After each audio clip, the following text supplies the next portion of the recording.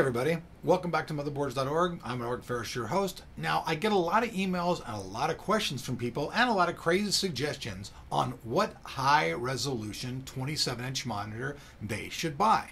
Now, when I say high resolution, I'm talking 2560 by 1440. I'm not talking about your 1920 by 1080 because those are pretty much like carrot sticks and they've given those things away. But the higher resolution monitors have always been pricey. And I just want to go over a couple of things because I've owned a few of them and we've done some research into some of the ones you guys have suggested, so I want to make a couple comments. First of all, I want to comment about the cat leap. Many of you guys send me emails telling me about how full of shit I am for using these monitors. I'm stupid for spending these money. I should go out and spend the $280 on the cat leap. Well, trust me, I don't want to do that, and neither do you. For one thing, cat leap is in Korea. They don't ship from the United States at all. So everything you're getting is coming from Korea, which means there's no warranty, no middleman, nobody to protect you. So yeah, you may invest your original $280 in getting that monitor, but there's an old saying, and there's a reason for this old saying. You get what you pay for.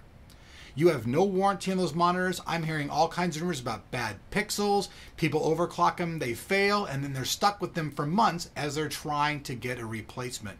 Nobody wants to go through that. Now, there is a new monitor coming out later on this month from a company called Nixeus. Now, this company seems to have their shit together. They're going to be shipping from the United States, and they'll be available as of the 21st here in America. And you can also pre-order these monitors currently over at Amazon. Now, why do I think this monitor is going to be a good monitor? Well, it features an S-IPS display panel, which is slightly different than the standard IPS panel, but this monitor is going to be coming to America at $449, full warranty, all the same connections as my Dell monitor, and on-screen display. So this monitor to me looks like it's going to be a very, very promising specimen. So far I've had about 6 different ones, and I have to say that off the bat, the Dell is by far the #1 monitor. Now I know some people out there originally said when they bought the Dell 27 inches high resolutions that there were some problems with the panels. Yes, there were. HP had the same problems. All of these guys across the board using the same exact one, fellas, and that is the LG. Now, let's just start right there. So everybody's using the same panel. That means that something's getting lost from them putting the panel into the box and to you. Now, the HP monitor, it really wasn't that bad, but it had absolutely no on-screen display, and I've actually had to RMA 3 of those in the past 90 days. So right now, HP, I feel, needs to pick up their shit in the game and make sure their monitors work. But my Dell, I have to say that overall so far, my Dell is the #1. Now, when this new Nixeus monitor comes out, I'm hoping that it has all the same bells and whistles and kicks ass because it's about $300 cheaper.